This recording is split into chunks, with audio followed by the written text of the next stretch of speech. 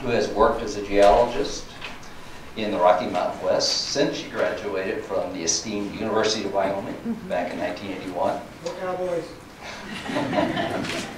Yeah, the last weekend you did all right. The weekend before, maybe not quite so good. She's currently employed as a geologist with the BLM's Bureau of Land Management's Cody field office and has worked full-time for the BLM since 2002, so for 15 years. She also owns a consulting business, Hurley Geological Consulting, which provides consulting services relative to groundwater exploration and determination of mineral and mining potential for conservation easements. With the BLM, she regulates mining and oil and gas industry activities on federal lands and also manages their paleontology and abandoned mine lands reclamation programs for the Cody field office.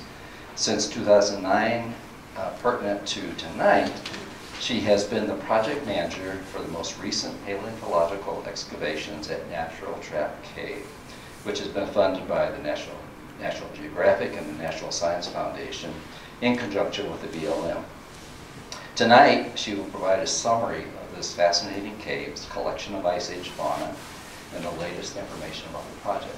And before I ask you to join me in welcoming her, I want to ask, I'm just reminding myself to ask you to turn these things off, if you would, so that nothing goes off during Gretchen's presentation. And so without further ado, I'd ask you to join me in welcoming Gretchen Hurley.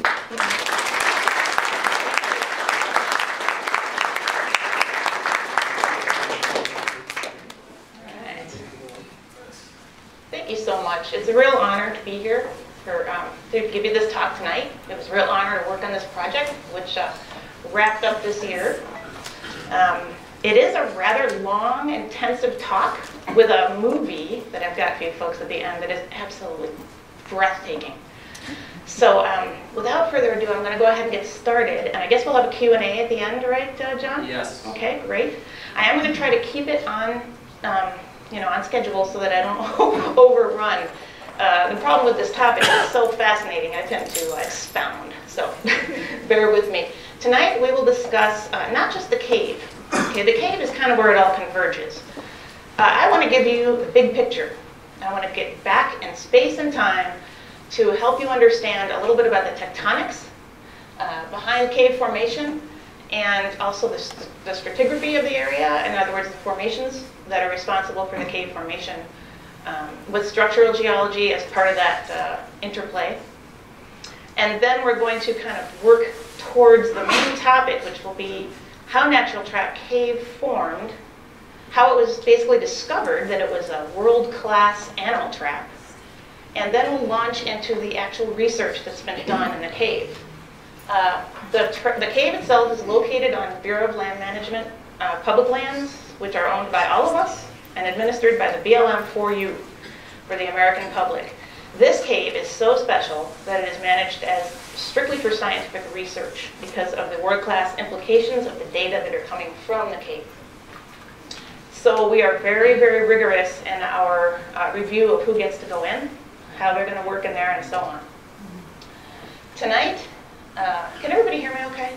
Yes. Okay, great. Tonight we're going to, like I say, go through several topics, give you the big picture, and then wrap it up with the latest information from the current research, which, as I said, the project ended this summer. Right now we have no one else that is planning to go into the cave. It's done. We're waiting for the annual report, or the final report. And so we'll go through all these various topics so you have a good picture of the background geology, the tectonics, and so forth. John, this is an animation that hopefully I can get to run for you folks quickly. But I don't know if I can with this particular display. So you know what, we're just going to go ahead and move on, because the following slides show the same basic thing. So if you can try to go back in time about 340 million years ago. It's hard, but you can try to do that. And envision Wyoming back in what's called Mississippian time. The world looked like an entirely different place back then. The continents were arranged in different locations on the globe. Wyoming was part of a shallow continental shelf. It was very close to the equator. It was completely submerged by shallow, clean, warm marine waters, much like the waters of the Gulf today. And that kind of depositional environment allows for very thick buildup of limestones, carbonates, over millions of years. And this is important to understand because this limestone that formed back in Mississippian time is the limestone that now houses natural trap cave. So Wyoming was part of a broad continental shelf, allowing deposition of these thick limestones. Again, here's sort of a global picture of what the planet looked like back then. The continents were much closer together. They were still actually kind of converging to make one large mass. But it's important to realize that Wyoming, what's now Wyoming, was located along the western margin of that continental shelf. Okay? And during the Permian period, 260 million years ago, that limestone that had built up over millions of years during the Mississippian was uplifted somewhat to allow some erosion to take place. And so we had lots of caves forming in the Medicine limestone that were subsequently collapsing upon themselves. That term for that is paleokarst. Karst meaning a cave-type landscape. Paleo meaning ancient. So ancient caves that would form, and we'll get into their formation in a bit, and then collapse in on themselves. And that's important as we move through the cocktails. During the Jurassic period, about 200 million years ago, the Mid-Atlantic Ridge began to become operative. And what that essentially was a splitting, what caused splitting apart of the continents along that ridge. North America, let's see, I've got a laser pointer here. Here, of course, here's the Mid-Atlantic Ridge. And you can see South America and Africa were still welded together. They had not started to split yet. Why is that important? As soon as you start to get the Mid-Atlantic Ridge operating, the North American continent, which had been moving east towards the ridge, is now moving to the west. And so the whole western portion of the North American continent is starting to see compression as it moves west. And what does compression cause? Mountain building, exactly. So we start to get more uplifts along the western coast of North America. You can see that in the schematic. Okay, early Cretaceous time. You can start to see the Cretaceous Seaway is encroaching in from the north. See that, folks? Coming in here. But we still have a Cordillera that has formed, our mountain ranges that has formed west of that.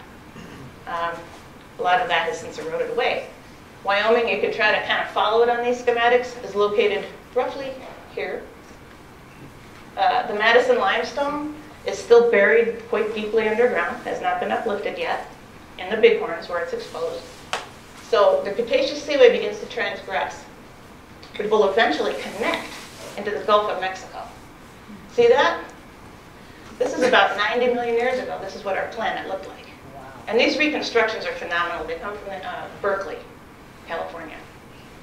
University of California at Berkeley. You can find them online. And so the shallow, kind of lighter blue areas are the shallow seaways and continental shelves, and then you have the deeper oceans. But Wyoming, as you can see, was completely submerged under this Middle Cretaceous, this seaway, for millions of years. Gray shales and more gray shales and some brown sandstones and so on were deposited. Marine reptiles swam the seaways, and natural trap cave was nowhere to be found. Still way before the cave formed. But I just wanted to give you this little background. The seaway bisects North America to the Gulf of Mexico.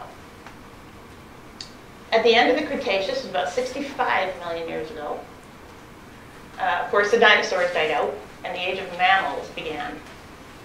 You can see that the Mid-Atlantic Ridge has opened up completely between Africa and South America. You can see all the inland seas that were active during that time, but a lot of them are pulling off the continents with continued uplift, and orogeny is taking place.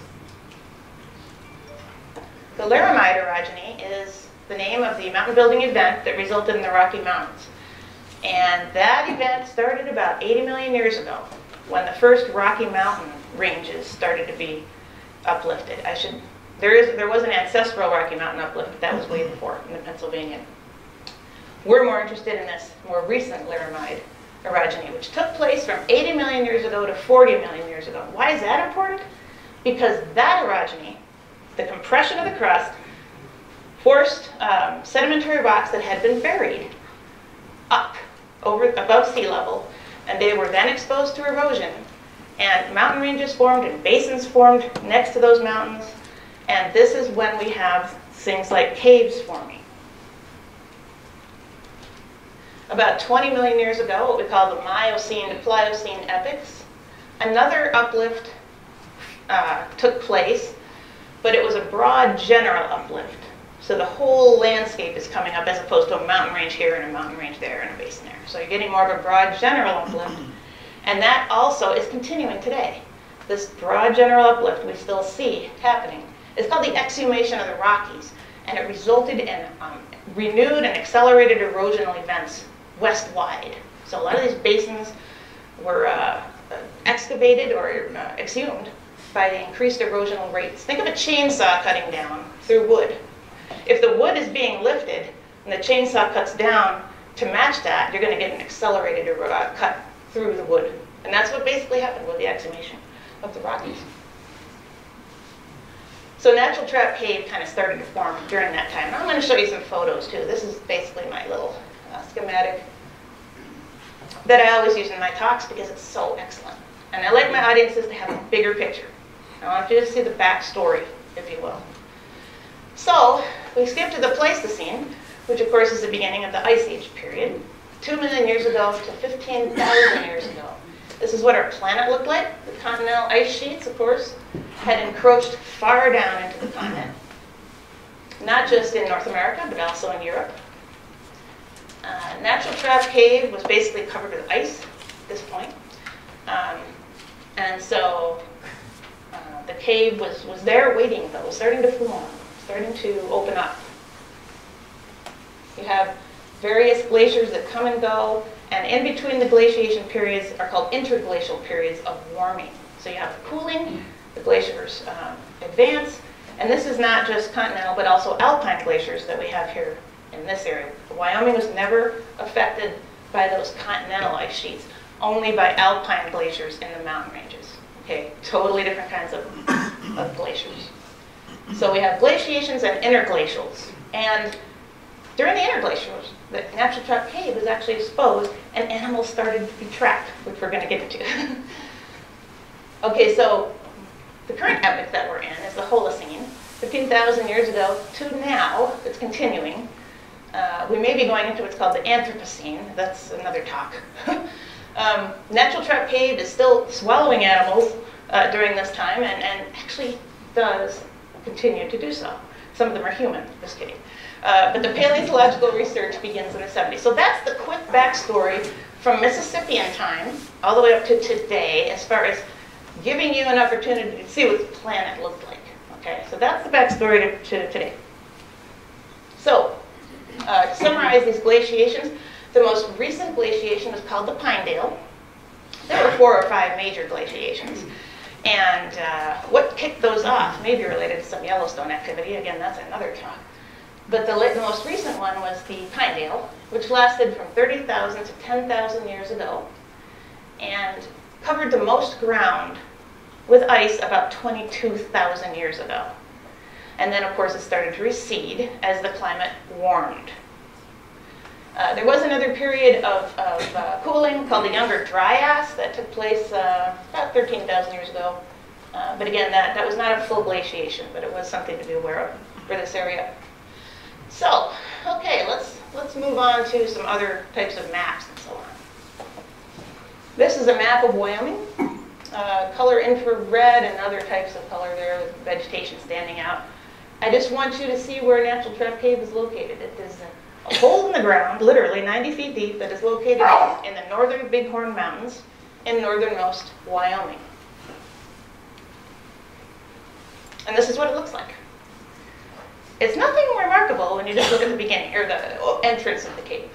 It has been covered with a grate because it's extremely dangerous. And we're going to talk a little bit about the stratigraphy, the rocks in which the cave formed, the layers in which the cave formed. And over to the left is what's called a stratigraphic column. And basically these are very handy for geologists. Whenever you're working in a certain area, you need to become familiar with the stratigraphy of the area. As much as possible. So the oldest basement rocks are down here below the Flathead sandstone, or Precambrian basement rocks. To put you on the map vertically, Natural Trap Cave is located in the uppermost Madison limestone, what's called Unit A. Okay? So very old rocks, but a fairly new cave. Remember we talked about paleokarst, the ancient caves that formed way back in the Paleozoic that collapsed in upon themselves. This is kind of what they look like when you try to draw them in cross-section. So you imagine horizontal beds that have been dissolved by water. Caves form in those beds of limestone. And then with the subsequent weight of formations above, those caves collapse down in amongst themselves. Okay? So the uppermost Madison limestone looks like this. It's called the Bull Ridge Member. It's a very messy, contorted, jumbled mess of limestone and breccia and some gypsum and some red shale, all just kind of gobbledygook together. But that is the layer in which Natural Trap Cave is formed. In outcrop, see what I'm saying? It's kind of a wavy looking deal. It's been exposed to a lot of stress. I know how it feels sometimes. A lot of uplift, compression, dissolution, and then collapse, and infilling, and then more stuff on top. So yeah, it's a very interesting, very distinctive layer in outcrop. This is actually shot from Natural Trap Cave. So that's what the country looks like. That's what the northern Bighorn Mountains look like. Structurally, I just want to touch on that because it's important to understand that when limestone is folded by tectonic forces and compressional stress, along the axis of that fold, you're going to get extension as the rock tries to compensate for that extra space it has to fold around its stresses. Stress fractures form, and so you get more permeability, and you're likely to have more cave formation and erosion along that stress. It makes sense, doesn't it? These are some shots taken from the northern bighorns, and they're just striking in there to show you what those folds look like up there in the northern bighorns. Again, laramide orogeny is the event that caused these. If you think of limestone being squished in a vise like this, some of the limestone layers are going to go up and fold, some are going to go down, and it's a lot more complicated than that, but that's essentially the mechanics behind it. So what you see here is just still getting used to the remote, sorry. This is the Bighorn Canyon, north, flowing into Montana from the Yellowtail Dam area in the northern Bighorns. And this is a shot of the west slope of the Bighorns so you can see the fold and how it beautifully curves through the area. I love this shot. This is a monocline. The structure is called a monocline. There's like a stair fold. Okay, just one stair. Imagine a staircase with one stair, just kind of like that. And the shot was taken from the opposite wall of that canyon. It's called Porcupine Creek. I wanted to point out what the country looks like up there. This creek flows north into the Bighorn River and then into Montana. But this is a classic, gorgeous monoclinal fold, exposed beautifully with the stratigraphy. The Madison limestone, let's see, is this thickness here. And you can see that that whole thickness has been folded. And then out into that valley, it's level again, it's horizontal again. So if you can imagine it doing this, and a very beautiful sculpting of the geology there. Above that is a red bed layer, the horseshoe shale member, or the Amsden Formation, very distinctive red beds that overlay the Madison. And often those red beds have collapsed into the caves that have formed in the Madison. So just briefly, cavern formation is probably reviewed for a lot of you folks. Limestone is made of calcium carbonate. It's very soluble in water. So if you have groundwater moving through, it's going to dissolve the limestone. It simply dissolves it. Once the water mixes with the calcium carbonate, it makes an acid that accelerates the dissolution. So it's kind of a feedback loop. More water, more acid, more dissolving, and you have caves forming. This is a karst topography schematic, which shows the different types of features You can have sinkholes, passages, breakdown rooms, stalactites and stalagmites, chambers, side passages, like I said, pools, the beautiful pools that form. They're so still and peaceful. Very little action going on there. A lot of deposition of beautiful limestone forms, etc. So when limestone dissolves, you get cave and karst landscapes, and when those caves sometimes propagate to the surface as a tunnel or a vertical hole, then you have a natural trap. And what we've got with natural trap is indeed a natural trap. So to summarize, the cave formed during the Pleistocene epochs, about 2 million years ago to about 200,000 years ago. That was the time of actual formation of the cavern that we're going to get into, okay? Just to put you on the timeline of the cave. As the opening began to form, mechanical and chemical weathering caused rock to collapse into the cavern, and it continued to grow, basically get bigger and bigger. Today, we have a 15-foot wide opening, pretty narrow, really, if you think about it, that bells out into a 90-foot wide cave that's 90 feet deep. Now, 90 feet deep into the ground results in basically a natural refrigerator type of condition. And, as you're about to see, it's a blind trap. If you're coming from one direction, you can see it and avoid it as an animal running across the landscape. But if you're coming from a different direction, you're in it, as you will see. So here's the view of the cave. See, it's a pretty unassuming deal. Pretty basic. This is the view from southwest to northeast. And if you're an American cheetah, for example, running across the landscape, you're going to be able to see that hole and go, ooh, divert. However, if you're an American cheetah that's coming from the southeast to the northwest, perhaps chasing an antelope that has already fallen in, can you see what I'm saying? It's a blind hill. That limestone ridge right there is the blind hill. So if you're coming from that part of the slide across the landscape, you don't have a chance. You're in, and you're down 90 feet, and you're dead. It's kind of sad, but it's also kind of cool. You feel bad for the animal, but on the other hand, it's fascinating what we're finding. So, you know, is anybody a Star Wars fan? I love Star Wars, all right? So this thing just reminds me of the Sarlacc. It's so Sarlacc-like. You almost can envision it gulping after it takes the animal in. But just imagine a mammoth, right? Hearing that going in. And they have. We have brand new mapping schematics from this past research project. Actually, the mapping was done last year. So if you look at this thing from above, here's the entrance. Okay? And that's where the hole is, where the grate is, where the animals went in.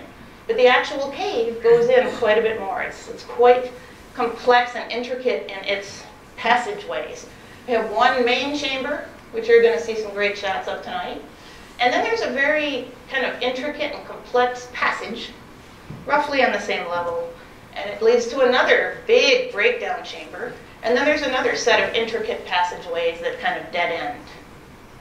We're still hoping to someday find where this cave might have another entrance that you can get in, but we haven't got there yet. So that's it from the top, plan view, if you will. From the side, this is what the cavern looks like. And you guys, this is hot off the press mapping. We just got this last year. We made it a requirement of approving the project that we would get all the data and all the maps that go out of it because they belong to you. They belong to the American public. So from the side, you can see the entranceway. It's very narrow. And how large this chamber bells out into like a wide receptacle, if you will. I'm going to keep flipping along because I'm getting short on time already. Some of the resources that grow around the cave are rock mat, petriphyton, mountain mahogany, beautiful botanical specimens that grow around the cave, ferns and mosses and lichens, if you're into that kind of thing, which I am. A view back up through the entrance Shows that ferns grow around the edge. Quite lovely.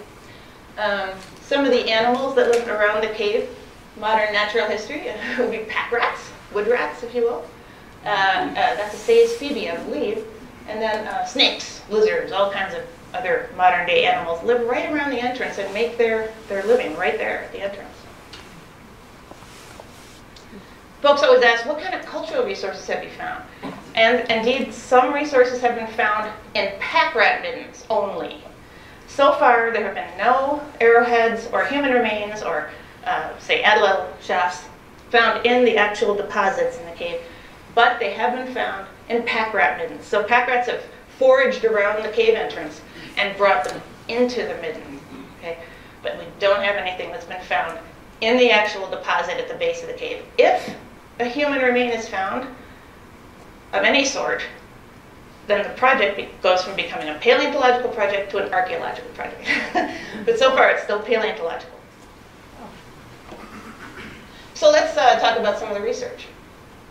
The very first research and discovery of this cave, as far as its richness for paleontological data, took place in the 70s and into the early 80s. So once it was discovered, the University of Kansas and the University of Missouri at Columbia got money and teams together, and they went down. And they brought out phenomenal specimens, the best stuff, okay, actually. The best stuff came out during the 70s and 80s. They figured it was a Pleistocene trap, and immediately began to find everything from the Pleistocene. Not everything, I shouldn't say that.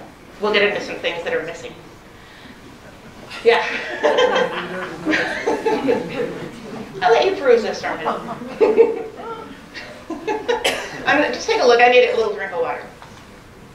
Thanks, Mike. I do appreciate that.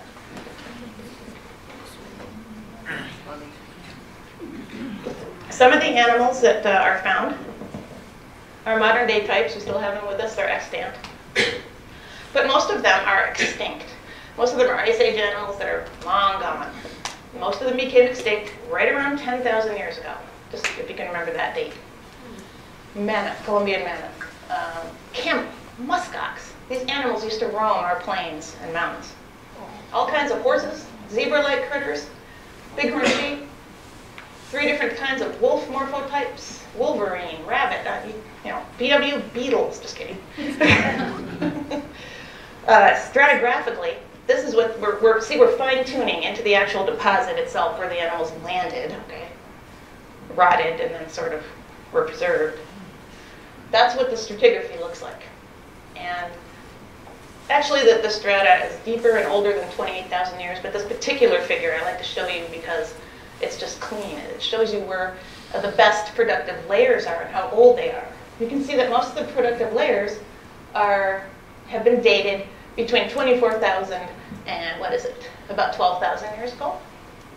But there are also specimens that are older than that.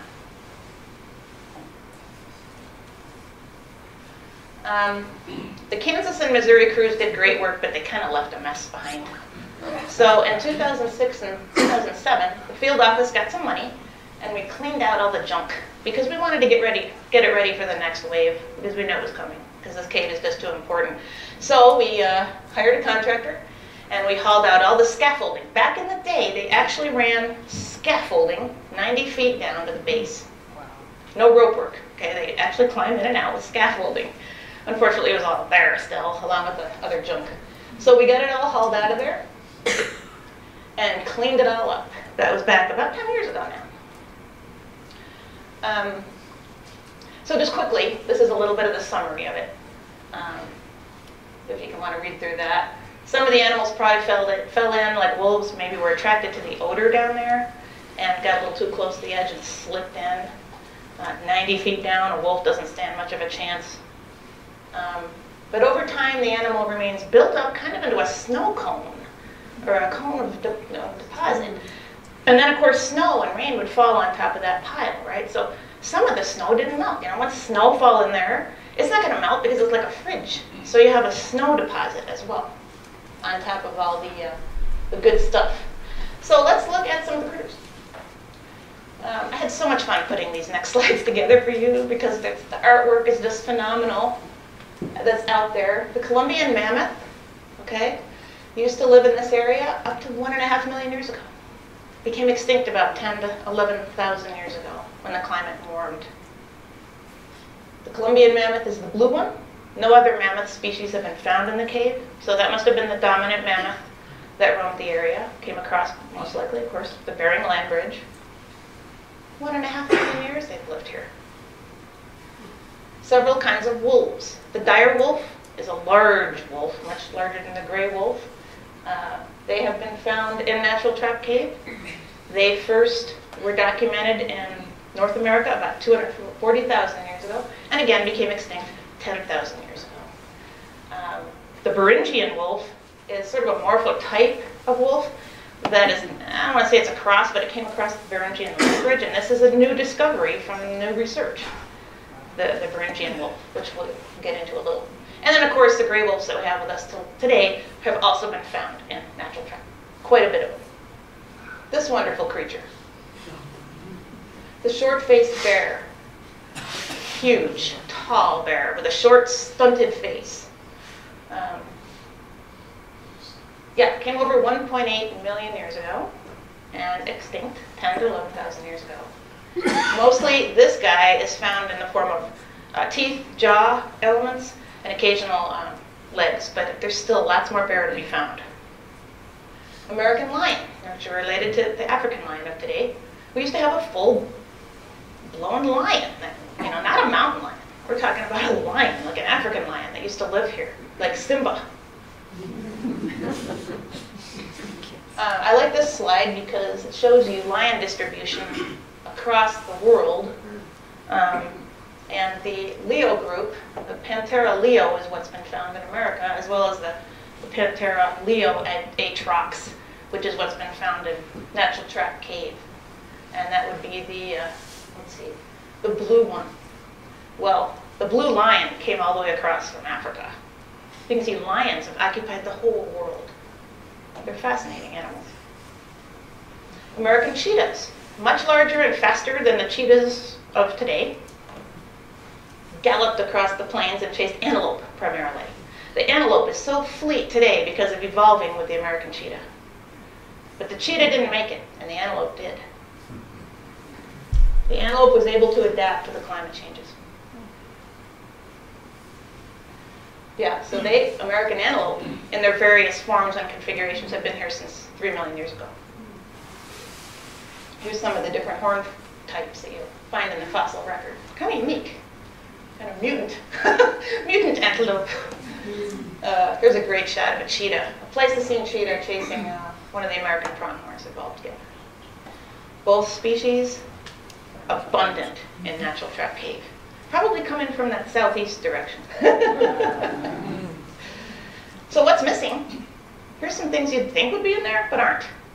Saber-toothed cats, elk, and deer of old. Either these animals were too smart or too able to jump across the hole if they saw it, and they just, no trapping of these critters yet. Also, no humans or VW bugs have been found yet. Okay, so the current research project was proposed first in 2009. It actually got underway in 2014, and that's what we're going to finish out the talk with. And then the movie that follows the talk, which I'm going to wrap up pretty quickly because we need 20 minutes for the movie, is absolutely gorgeous and actually takes you into the cave with Julie and her team. This team was proposed in 2009 by Dr. Julie Meacham of the University of, or Des Moines University in Iowa. And it's all about getting as many fossils and as much DNA and as much good pollen data and ash data and so on as you can to reconstruct the climate, figure out what lived back then and what killed them. Okay? In a nutshell, that's the research. So access is only one way. Single rope technique, rappelling down in, ascending back out, and boy, you better know what you're doing for that stuff. So we had special cave grotto members, cavers, spelunkers come and assist the team, and they actually became part of the team. So the team became very interdisciplinary. Some of the gear that's used to go down into the hole, use a brake bar rather than a figure 8, which I used to use back in the old days. The brake bar is much safer as far as getting down into the hole. You basically launch from a little rim around the inside of the cave entrance. I've gone down once. It's life-changing. It's just phenomenal. This is my coworker, Brian. He handles our cave safety for the BLM. We actually have cave safety experts. And so this team of authorized scientists and expert cavers and volunteers worked together for 4 years to achieve what we're waiting for the report for. And you're going to see in the movie a lot better than I can show you in my talk. So that's what it looks like in the cave. It's brilliant, and it's beautiful, and it's magical down there. It's almost like you're transported back to the Pleistocene. So yeah, there's some shots of folks working in the very organized, gridded excavation areas right underneath the entrance and a little bit out. Because if you can imagine, the snow cone is like a pyramid, or kind of a cone that formed right under the entrance, so it's spread out a ways. So it's not just directly beneath the hole, it's also somewhat laterally out, okay, from beneath the hole. There are beautiful speleothems in some of the side channels, but not so much in the main chamber. The main chamber, it's beautiful, but it kind of looks like that. Open limestone cavern, kind of reddish with a lot of desert varnish. Some of the side, we did get photos of some of the side passages, and this is what they look like. There are some beautiful rock formations, some speleothems, but they're totally off limits to most folks because, again, we only allow people in who are qualified to go in and do the research. Specimens are excavated from the pile down there at the bottom, and then they're bucketed up to the top. And another crew of folks who doesn't want to go into the cave. Some folks didn't want to go in. I get that. They do the washing and screening up the top. Very meticulous work to get the fossils washed. And these are all, small rodents, snakes, birds. They're all Pleistocene, Ice Age. So every bone that you see there, every tooth, is important and tells part of the story. Okay, it's not going to be overlooked. So it's very carefully collected and cataloged and placed in a repository. Most of the bones now are being held at the University of Wyoming, which is a good thing. Some of the others have gone to Australia because we have one of our scientists is doing the DNA work, and he's based out of Adelaide, Australia. So a lot of his specimen work is done there. These are horse bones. There were 4 different Pleistocene horses running around, and at least 4 kinds have been found in the cave, and that's what those leg bones look like. Up here you have a little jaw of a little rodent of some sort. Every piece plays a part. So just quickly, we had some of the ash collected and run under a scanning electron micrograph to get better data on the mineralogy of the ash, to try to correlate some of that maybe with some of the Yellowstone activity. So that's part of the project. During 2015, we got some good shots of the expanded pit and how it's gridded off. See how it's gridded off so that you can keep track of various finds. These are what Pleistocene bones look like coming right out of the side of the excavation. They're dark and perfect. And some of them are so well preserved they actually have DNA that can be used to look at genetics, paleogenetics. Here we have a Pleistocene horse bones in situ. This is what they look like in place. Extremely well preserved. And a tooth up there in the right-hand corner, a very nice enamel. You can see the enamel is well preserved. So as far as the ancient DNA goes, again, I said that is run, that part of the project is conducted out of Adelaide, Australia, so it's truly an international project. And Dr. Cooper is working on the genetic aspect of this. He's also working with the University of Kansas to get older DNA from those older digs. We also have the University of Wyoming working on pollen research, phytoliths, and all kinds of fossilized Pleistocene plant remains, microscopic up to macroscopic. All this is going to tie together to recreate the environment, the paleo environment. So, I'm going to summarize so we can go to the movie. And John, can you help me with getting the movie started here pretty quick? To summarize, we're still waiting on the final report. Because like I say, we just had the final season. It takes a while to get the final report. It will be made public. It will be put online. This is Dr. Meachin here. She's basically the one who got this whole thing kicked off. So the sediment's been excavated, fossils collected, identified, and put in a proper repository for further study. Dr. Cooper is analyzing his DNA over in Adelaide with the help of some folks, some scientists in Los Angeles. Radiocarbon analyses will help date all of these specimens and get them in the proper context in the timeline.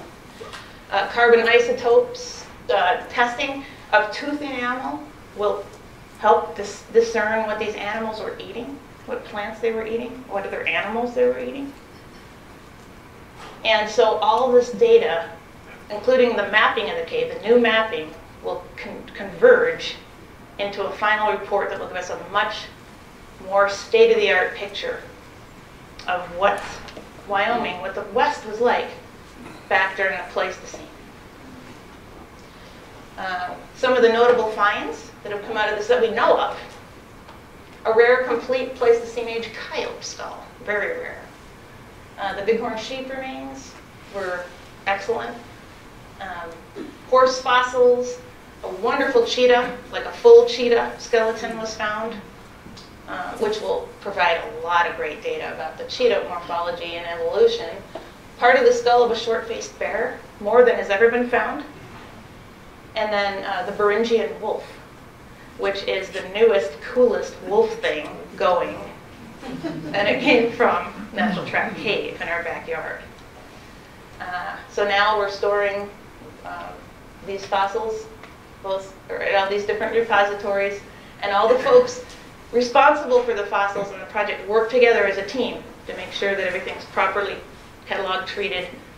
If they need to do destructive analysis, they do so properly, and everything is basically interdisciplinary in that regard. So these folks will refine and reconstruct how Ice Age populations adapted and responded to environment and climate change while analyzing major extinction events in the Pleistocene. And this is important. It's important for us as we go forth into kind of some new times for us, climate-wise. Because everything is connected. What we're experiencing now is similar in a different way to what was taking place during warming episodes then, that caused extinctions of whole species, genera of animals in this area. We're really looking forward to the final report, and I really appreciate you listening to my talk. We're going to segue right into the movie, because the movie will, it just came out a few months ago. It was produced by Barefoot Productions out of Australia. And what this movie will show you is how the research project worked. It'll take you into the cave, show you some of the things they found, and then wonderfully at the end, it will show you how this information can be streamed live to school kids in classrooms, so they can see these specimens coming out, as it's happening. And so with that, we'll go to the movie, and I thank you so much for listening, and we'll have questions after the movie.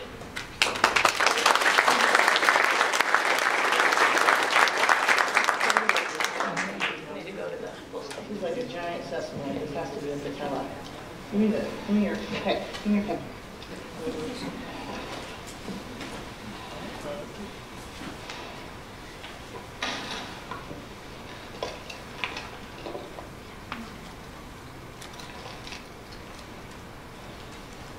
This has got to be a patella. Is this something that we might be able to get DNA out of? I don't know. Cool. That is It's in good shape. It's not broken. That is a giant patella. That's really awesome. Look at that. Look at that thing.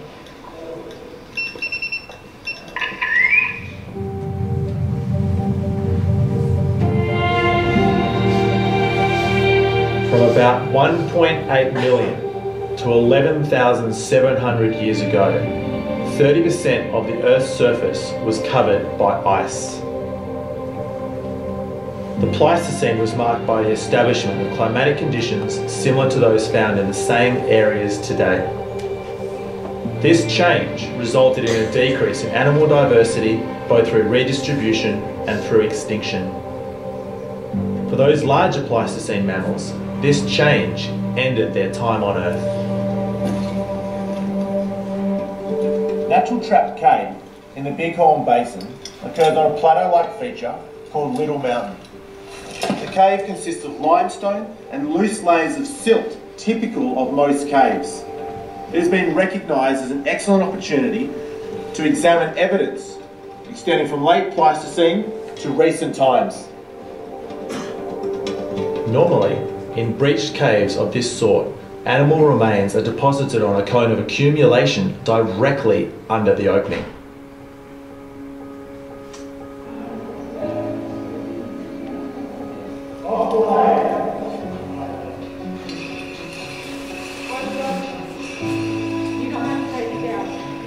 I've just descended 85 feet below the Earth's surface, where a team of scientists are finding fossils dating back to the late Pleistocene period, some 14,000 years ago.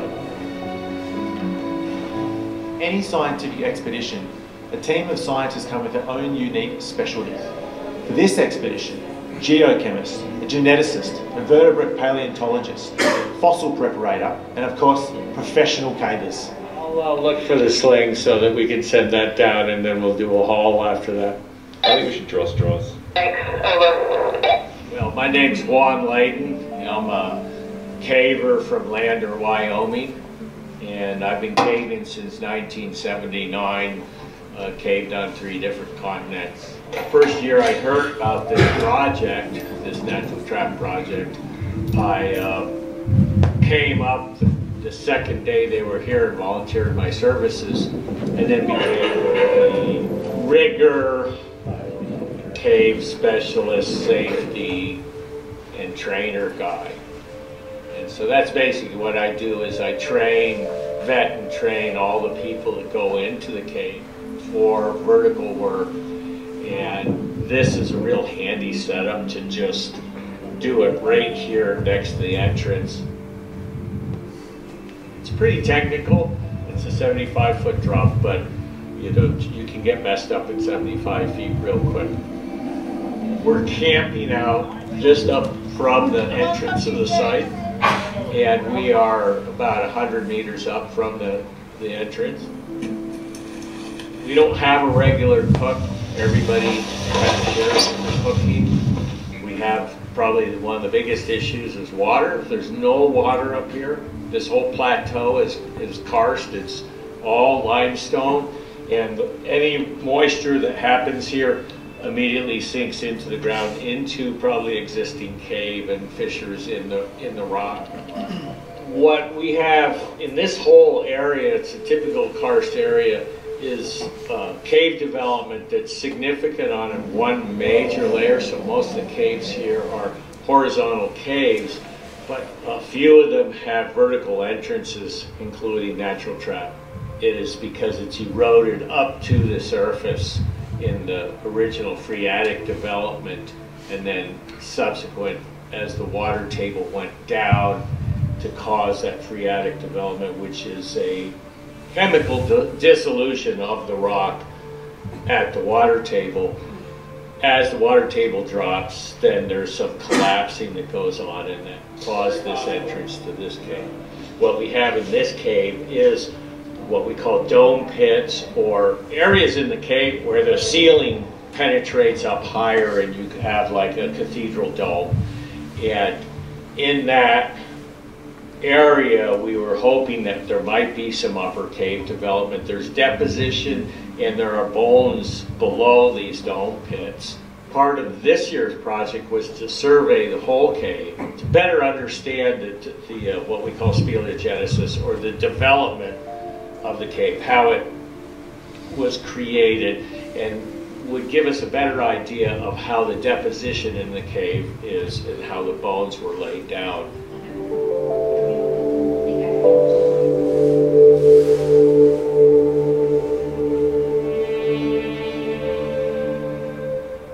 I'm Dr. Julie Meacham. I'm a vertebrate paleontologist, and I come from Des Moines University in Des Moines, Iowa. And this is Natural Trap Cave. This is a Pleistocene fossil site. It's a sinkhole. It's about 70 feet deep. and we are finding a bunch of Ice Age mammals in here. And our project is basically looking at change through time. We're looking at aspects of morphology, ancient DNA. We're also looking at aspects of climate change. So we have lots of pollen data, and we've sampled pollen from that whole wall. So we should have a pollen record that's at least 38,000 years long. Ungulates have different shaped ones actually.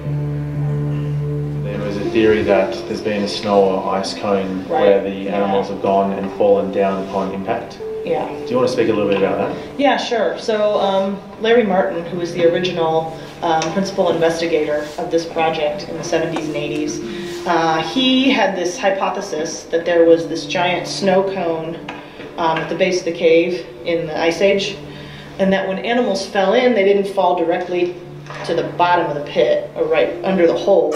So they'd sort of fall to the side, and they would roll down this snow cone. He thought it also helped their preservation, so that their tissues would be more preserved and they wouldn't decay as fast. And it was colder, obviously, in the Pleistocene, so it's probably colder down here. Probably got more snow. So the thought of a snow cone is not unusual. It's not out of this world. By using modern scientific equipment, the scientists are able to keep an extremely detailed records of where in the cave bone specimens are found. Well, that light's gonna work. And orientation of bones can be used to determine how and when animals fell into the cave. The yellow instrument is called a total station. It's basically a surveying tool in order to figure out exactly where points lie in space. So when we set up the total station, we set it up over a point that had been GPS coordinated in. So we know the GPS coordinates of the point that the total station is sitting on. And so by using that, we can get a precise location of all the fossils that we map into Natural Trap Cave.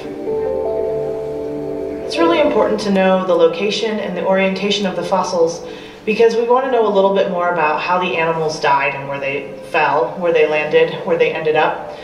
We want to see if there's any patterns to the fossils, and we want to see if we can basically use these patterns to figure out the ages of the animals, or if there was some other process going on in the cave that arranged the bones in a certain way, like water.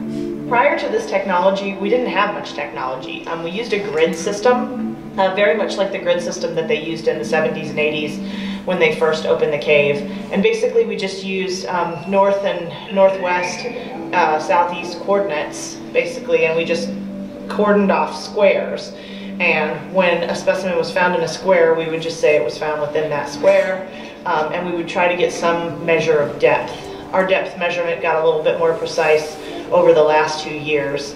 Well, what we first do is we uncover the bone completely, then we sketch the bone into a pad, a little notepad, and then we choose a couple of points to shoot in. Now, for something as large as a bison bone, we might have 4 or 5 different points that we choose on the bone itself to shoot in to space to see the orientation of the bone. So we choose those points, then we take a photograph of the bone, we assign it a specimen number, and then we use the total station to actually shoot those points in sequence. We're going to take all the total station data, and we're going to analyze it. We're going to look for patterns. We will use some other folks' expertise, and they will do our data analysis for us so we can get a really clear map of where the fossils lie in the cave.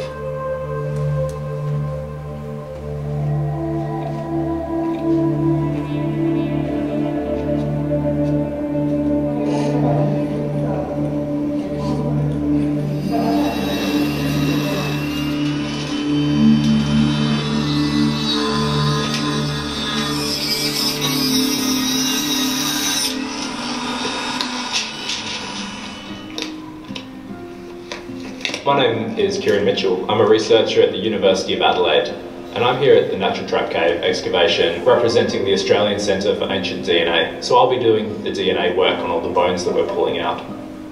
What we're hoping to achieve by extracting and sequencing the DNA from the bones that we're pulling out of the excavation is to really try and understand what species are present, where those species came from, what the genetic diversity of the species around the natural trap cave was like in the past. And that can sort of help us to understand how the community, the animal community around the cave has changed over the last 30,000 years during a period of pretty rapid climate change. So what I'm about to do now is take a small section out of a bunch of the bones that we've found in the cave. And I'll put those bones into a bag, label it up with the details of where we found it in the cave, what species it was, what element of bone it was. And I'll take all those little bone samples in their bags back to our lab in Adelaide. The ancient DNA work on the specimens from Natural Trap Cave can really help out with some of the other aspects of the research happening here. What I can do with the DNA is to confirm species identifications that the paleontologists here have made based on the bones themselves.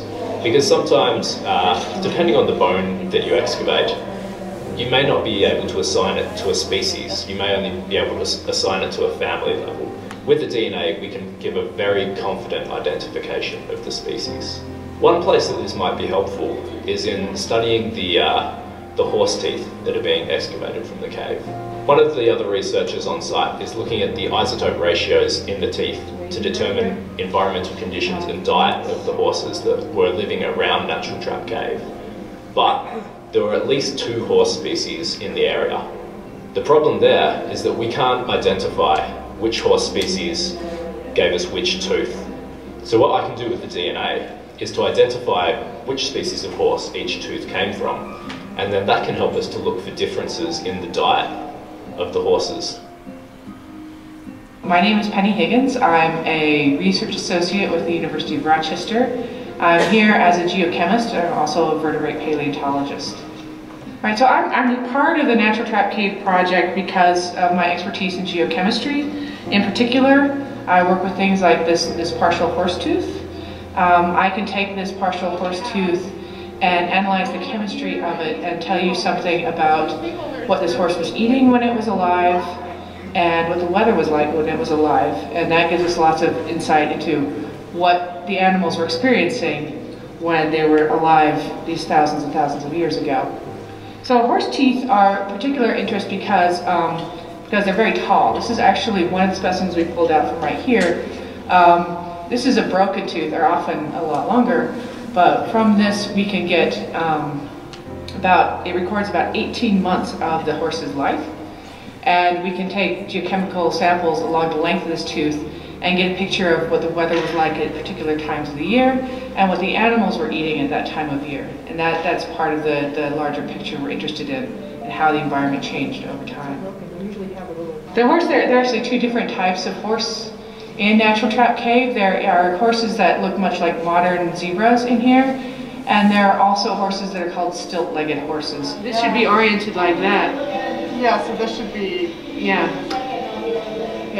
that's pretty cool. So it's a pathological. The next thing we'll do is we have this tooth, and we'll bag it up, and we'll take it home, and I'll bring it to my laboratory. And what I will do then is I'll take a dental drill, and I'll actually drill little tiny slots in the tooth enamel, take the enamel powder, and put it into a mass spectrometer. And what I look at in particular are stable isotopes of carbon and oxygen.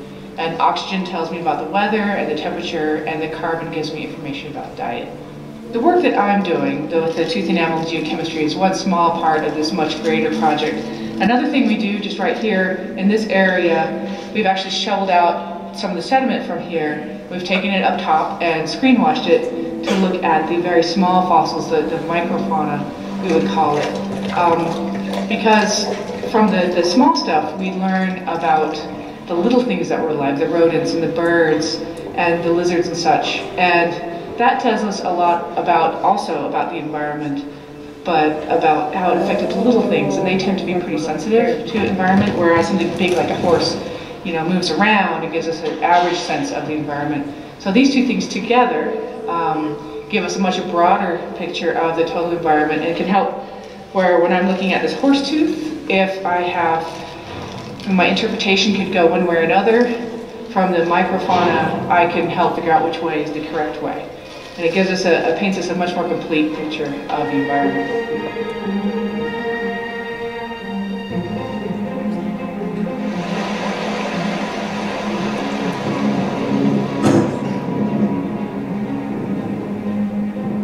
Understanding the diet of extinct species is important in understanding how the climate and the environment have changed, because as climate changes, as other environmental conditions change, the plants growing in the area will change.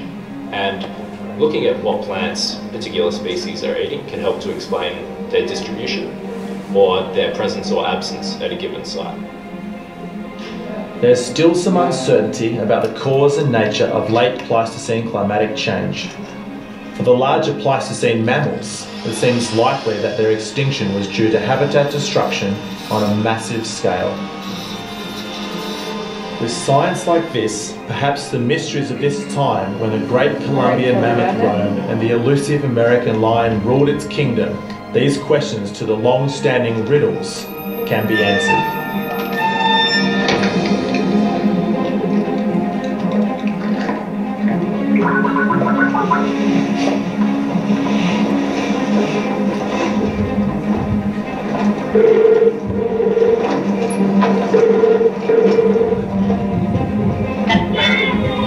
How is everybody? Excellent. Look at all you guys. It's not Pajama Day today. We've been talking about all week. And right now I'm going to show you something that the scientists also do. And I'm going to show you this first. What's this? What shape is it also? Good job. It's a square. What do you think it is? Why did scientists use it? It looks like you, right? Yeah, why do you think that was used? So what I'm going to do is what the scientists do, right? So, let's see if we can get it. Can everybody see a blue bucket? Can everybody see the blue bucket?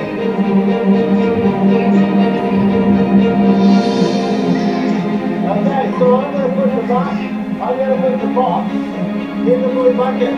I've got lots of dirt in it. And I'm going to go like this. Why do you think I would do this?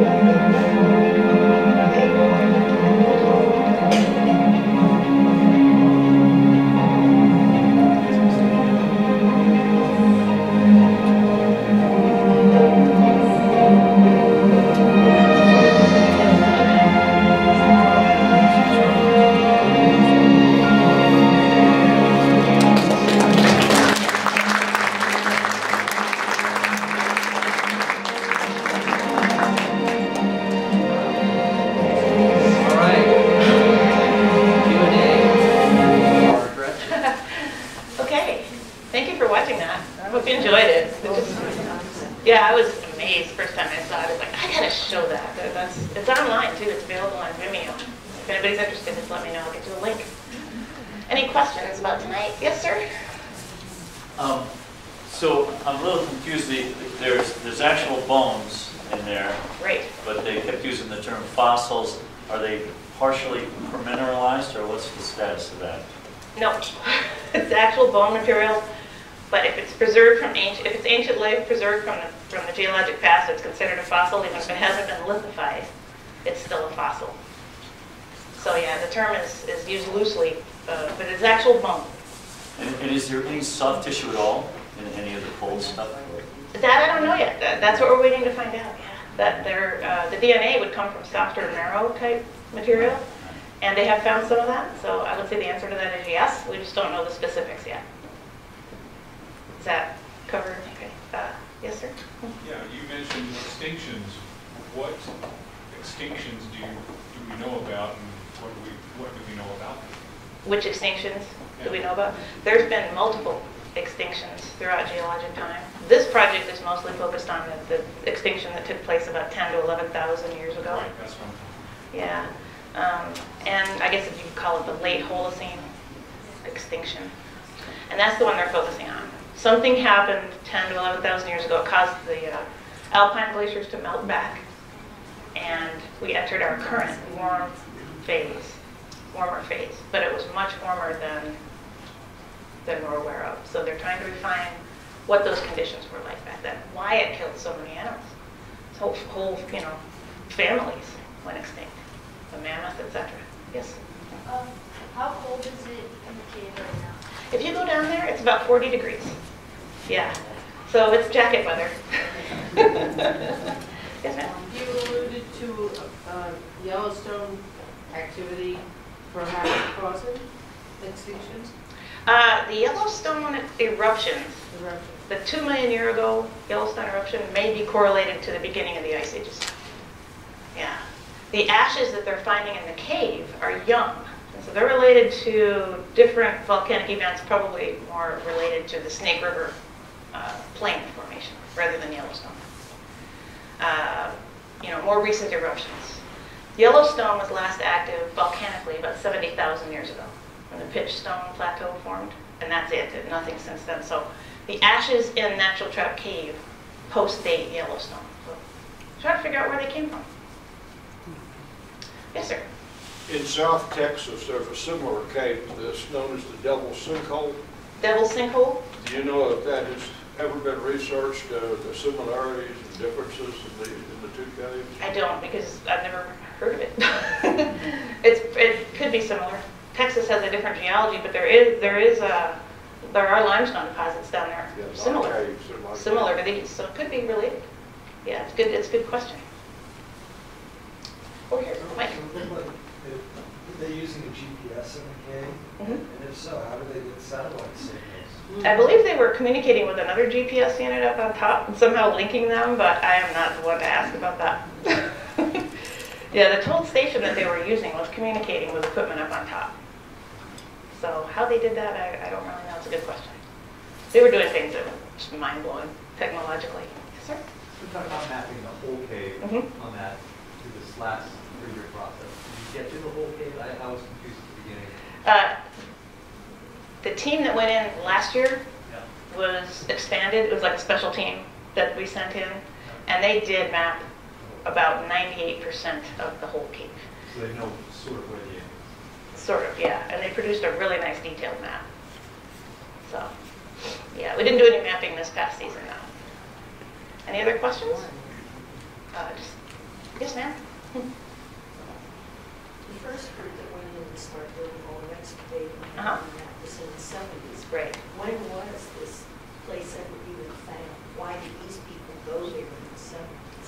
It kind of been known previous. Locals. Gretchen, I'm not sure everybody's able to hear that question. Oh yeah, the question was, why did people know to go in the 70s, and start researching? It was discovered by probably local folks who knew scientists, and just communication got the word around, and got to the right people who wanted to go in and look. And sure enough, when they went in, just, because human nature, we want to go check stuff out. Sure enough, there it all was. And it just went from there. Yes, ma'am? Talk about this warming that caused these extinctions. How warm do you think it got? 10,000 years ago, you mean? Oh boy.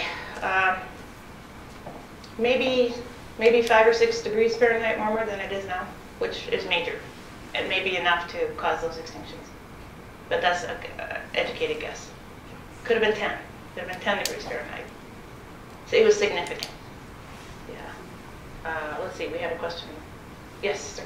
Is there any evidence of Native Americans exploring the cave or being aware of it? Native Americans live all through the area. It's very close to the Crow, what's now the Crow Reservation, but of course it was known by many tribes. We don't see any evidence of them camping nearby. Right at the entrance, although a little bit north of the entrance, we find artifacts and so forth from, bands moving through. They're very interested in the cave for reasons that have to do, especially the Crow, with visions, helped by their chief Plenty-Coup, actually. I don't know much about archaeology, and I won't even begin to try to talk about archaeology, really, other than to say that Plenty-Coup had visions prior to the arrival of cattle onto the landscape. And part of the vision had to do with the buffalo being replaced by cattle. And the buffalo and cattle were coming out of the ground. The cattle were coming out of the ground. This was the vision he had. And so there's a cultural tie to Pleniko's vision and caves. I'm not going to go any further than that because I'm just not qualified to really talk about it. But if you Google it and look it up, there are a lot of people who know about it. And there's books about it. And there's a connection there. Yes, sir? Beringian wolf, how is that different from the dire? The Beringian wolf is a larger wolf. It is sort of a transitional wolf between the dire and the gray, but it's not its own species. They call it a morphotype. So you have the Canis dirus, which is the big, formidable dire wolf. And you have Canis lupus, which is our wolf of today. The Beringian wolf is somewhere in between there. And the Beringian wolf found in the cave correlates with other Beringian wolf morphotypes found kind of in what's now the Yukon, or British Columbia. Sort of what that pathway was from the Bering Land Bridge down into North America. Yes, sir? Did you find any evidence yet of the paleo-jackalope? We're waiting for the final report on that. Probably very deep. It might be the missing link. It might be there. Yes, ma'am. The bighorn remains, how complete are they, and have they aged them at all? The Bighorn Sheep? Full animals. Oh. I believe they showed in the layer that was around 20,000 years old. Yeah, and those are pretty much the same animal that we see today. They're very stable, very well adapted critter that hasn't changed a whole lot. Yeah, but probably in the 20 to 28,000 year range. Yes?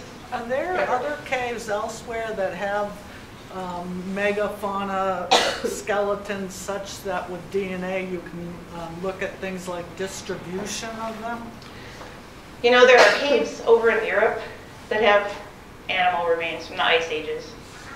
There are other smaller caverns that have trapped ice age mammals, but nothing like this cave that I'm aware of. This is world class and very much unique. Other questions? Yes. Do you know what happened to the American lion? What did it in? It became extinct. Yeah, right.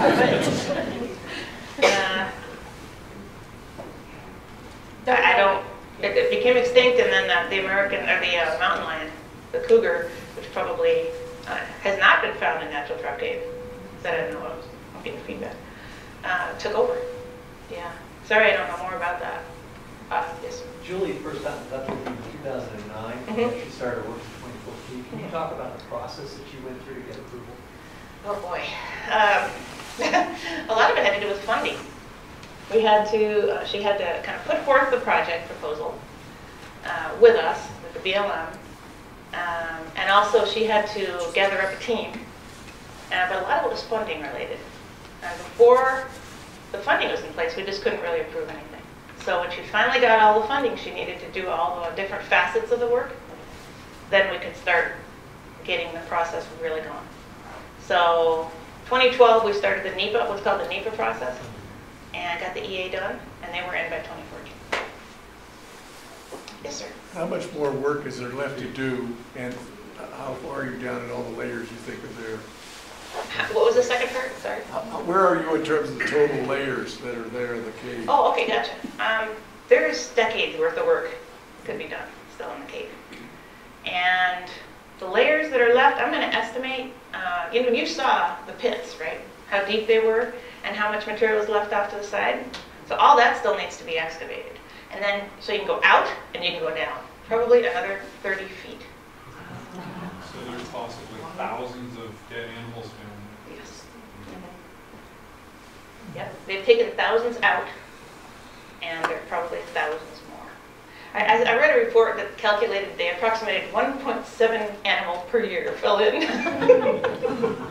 Whatever animal type that was. 1.7 per. You know how those stats come out, they're kind of funny. Yes, ma'am. Is there any effort to get the classroom interactive in this country? There will be. Actually, now that the project's wrapped up, the scientists may actually be putting on Skype presentations for classrooms in this country.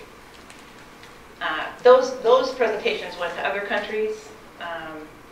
I would have liked to seen some more here in this country as well, but that was sort of an extra side project that they wanted to try, going across oceans, you know, and hitting classrooms on other continents to let them see what was happening here. But it could totally be done here. And ideally, we'll get school kids involved more with some of the, at the University of Wyoming, for example, have science maybe programs for kids to come and actually work with some of the fossils. The potential is limitless for that. Yeah. Yes, sir. Were there a lot of modern day animals? I mean, you talked about as Pleistocene animals, but were there a lot of modern day animals that had fallen into the cave? This is at 1.7 animals per year extended to present. Or were there more animals running around in the Pleistocene? It probably wanted pulses, you know. that's just like evening it out over. But yeah, in fact, during the research, animals fell in. They had a wood rat that got a little overzealous and peeked over the edge a little too far, boom, right down into the crew. And you know, they thought he died on impact because he was up, you know, 50, 60 feet up. Poor guy. Anyway, they called him Packy Le Pew, and they covered him with a screen, and they studied him as he decayed. So they made him part of the project. Yeah, I probably went through it too fast, but yeah, did you see him? He was well protected, and he's been since collected. Snakes as well fell in during the dig. Can you imagine that? Here you are digging, boom, a snake comes rifling in at you. So we have time for about 2 more questions. Okay, Mike, yeah, because we could talk for hours about this. Right. Let's see, I just wanted to make sure I covered everybody. Okay, you're good. Remember the picture of the monocline in that spectacular canyon? Yes, Porcupine Creek. What's That is in the northern Bighorns. It's called Porcupine Creek Canyon, or Devil's Canyon is another name for it. It's unbelievable, and you can drive right to it. You can drive right to that point where it put the picture, and stand there and just, I had no idea it was the same. I mean, in its own way, it's as beautiful as the Tetons, and pretty solitary. Porcupine Creek, also called Devil's Canyon, and it's east and south of Natural Trap, but it's in the northern Bighorns. Yeah, the northern Bighorns are kind of a series of stair-step folds like that, about 4 of them, and that was like the middle one. Yes, sir. What was the percentage of like partial skeletons versus complete skeletons? Oh, I don't know yet. Good question. Final report. But I'm going to guess very few complete articulated skeletons, because mostly everything kind of came apart and mixed. But they found a few. Oh, they're done.